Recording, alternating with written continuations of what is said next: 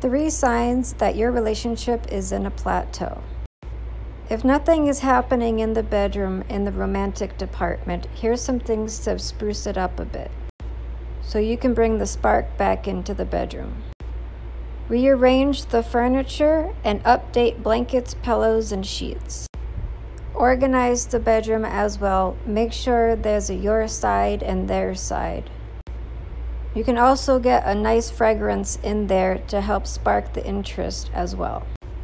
A lot of people don't realize that your clothing carries residual energy.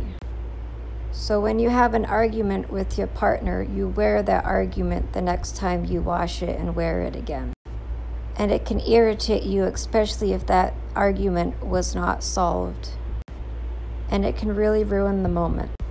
So don't be afraid to update your clothing. Also, see how your partner reacts to the new outfits that you get. Do you remember the reason why you guys got together? Do you remember your first date, on how that made you feel?